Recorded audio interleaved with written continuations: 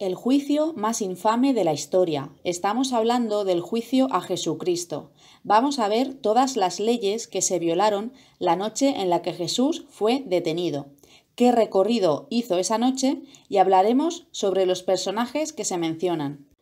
Primero es traicionado y arrestado en el Jardín de Getsemaní. Después es interrogado por Anás, sumo sacerdote emérito y suegro de Caifás. Anás tenía el monopolio de la venta de animales para sacrificios dentro de los terrenos del templo. Esto era una de sus principales fuentes de ingresos.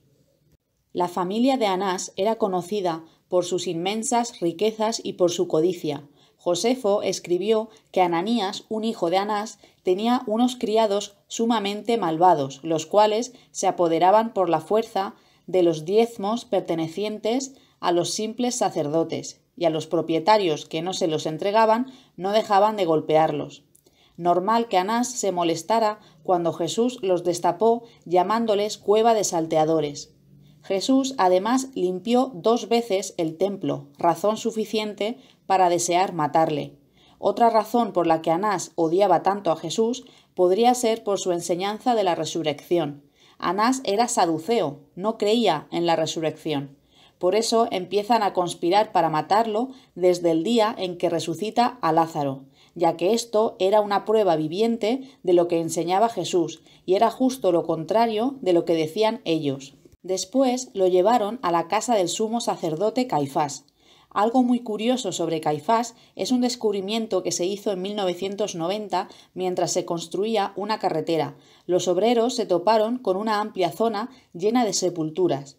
La cueva funeraria se encontraba en muy buen estado de conservación y en ella aparecieron 12 osarios de piedra caliza. Uno de ellos llevaba escrito este dato: José, hijo de Caifás. Esta cueva está situada en el valle de Hinón, por eso se piensa que la casa de Caifás pudo estar por esta zona. En la casa de Caifás estaban todos los sacerdotes principales, los ancianos y los escribas reunidos. De los escribas podemos destacar lo que Jesús dijo de ellos, que eran unos hipócritas, no ayudaban a la gente. Al salir el sol, como el juicio celebrado por la noche no había sido legal, como veremos después, los sacerdotes reúnen rápidamente al Sanedrín o Tribunal Supremo judío y celebran otro juicio para dar apariencia de legalidad. Posteriormente, Jesús habría acudido a la residencia de Pilato. Con respecto a la residencia de Pilato no se conoce con exactitud y se barajan 2 lugares. Uno sería la fortaleza Antonia, adosada al complejo del templo, y el otro el antiguo palacio de Herodes, que estaría situado al oeste, cubriendo una parte de la muralla. Lo que sí se sabe es que en ambas edificaciones existieron guarniciones romanas. Luego Pilato envió a Jesús a Herodes Antipas, hijo de Herodes el Grande, el gobernador de Galilea, para ver si él encontraba de qué acusarlo. Lucas dice que en esos días también estaba en Jerusalén, con lo que deducimos que no era su residencia habitual. Tampoco sabemos en qué lugar se encontraba en estos momentos. Herodes vio que Jesús no había hecho nada malo y lo envió de nuevo a Pilato. Así que Pilato entregó a Jesús para que lo ejecutaran. Jesús muere alrededor de las 3 de la tarde, unas horas después de su arresto, en el Gólgota, que no sabemos su ubicación exacta, lo único que sabemos es que estaba fuera de los muros.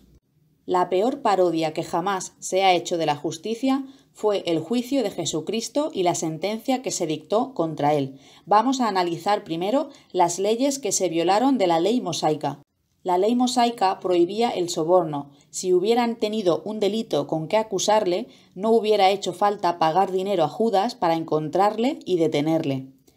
Para que su arresto fuera legal, se tenía que empezar un proceso que se abría solo cuando concordaban las declaraciones de un mínimo de 2 testigos, cuyo testimonio constituía el cargo y conducía al arresto. Cuando arrestaron a Jesús, nadie había imputado cargos en su contra. Ante Anás, el sacerdote principal interrogó a Jesús sobre sus discípulos y sobre lo que enseñaba.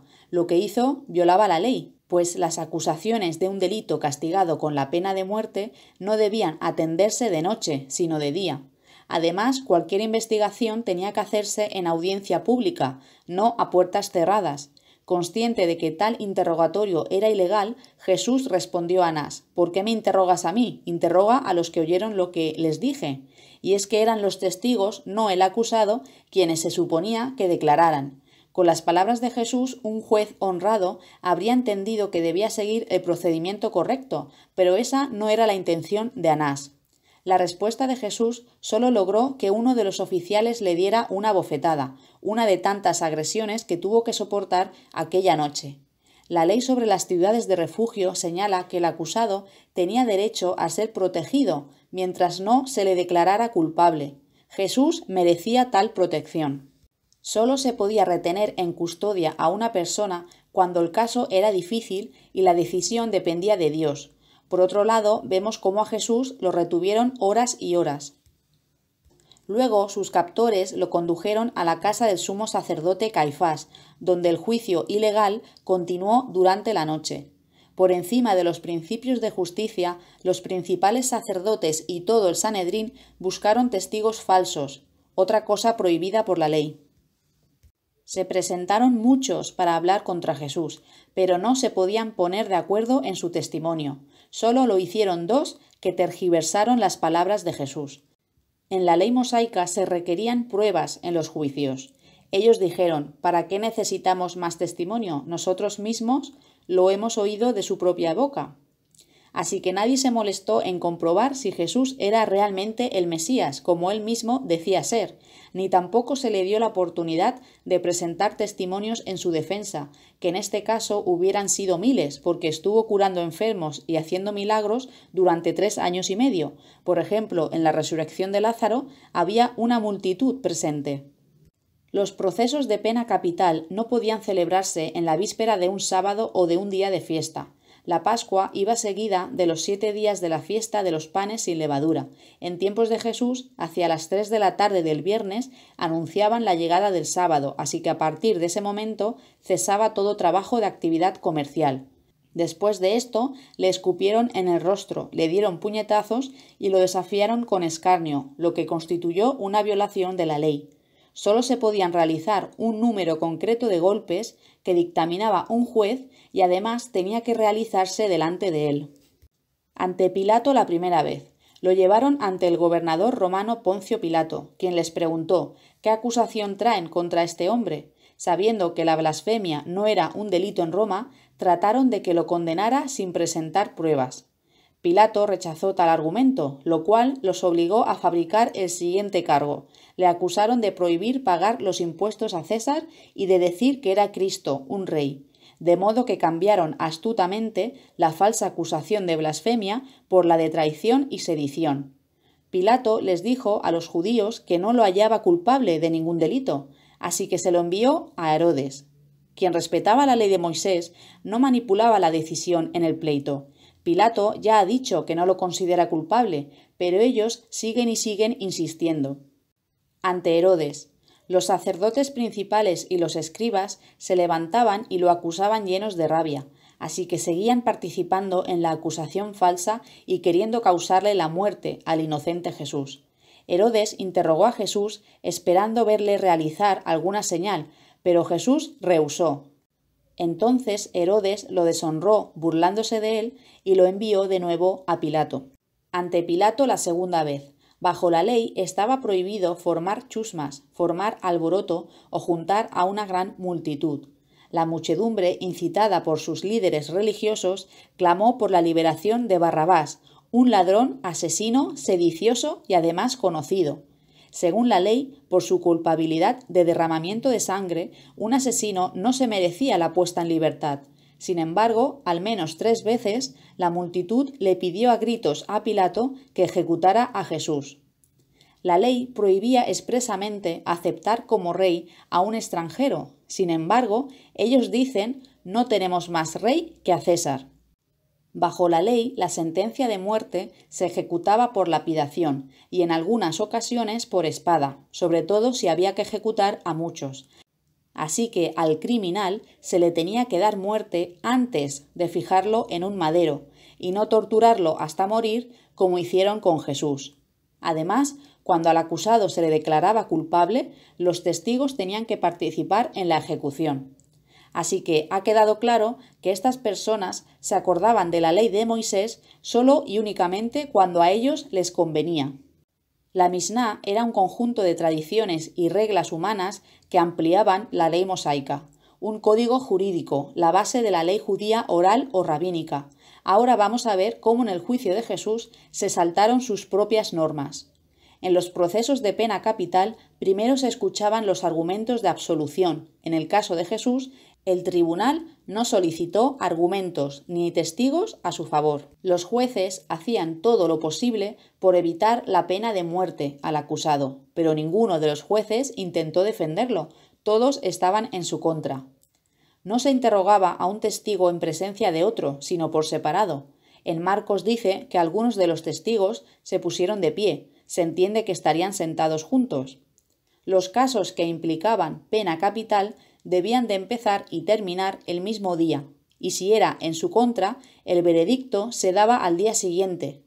El juicio de Jesús fue en contra, y a las pocas horas del juicio murió. Un mínimo de 23 jueces atendían estos casos y votaban uno a uno por la absolución o la condena. Si no había al menos un juez a favor del acusado, la condena no era válida y además se consideraba indicio de conspiración. No sabemos cuántos jueces atendieron el caso de Jesús, pero sabemos que ni uno solo lo defendió. También fue un juicio ilegal si lo analizamos desde el arreglo actual del derecho español. La detención de Jesús fue del todo irregular, basada en la información de Judas, y no se le acusó de ningún delito concreto. Con esto se violaría la Ley de Enjuiciamiento Criminal, artículo 490. Los dos testigos fueron interrogados a la vez y no se les tomó juramento previo, ya que no se ponían de acuerdo en lo que decían. Otra violación de la Ley de Enjuiciamiento Criminal, artículo 435. El máximo sacerdote le pidió juramento al acusado sabiendo que no mentiría ni eludiría la pregunta. Esto también es una violación de la Ley de Enjuiciamiento Criminal y de la Constitución española, que dice que aunque haya una confesión de culpabilidad, el juicio ha de continuar para comprobar que la confesión es verídica.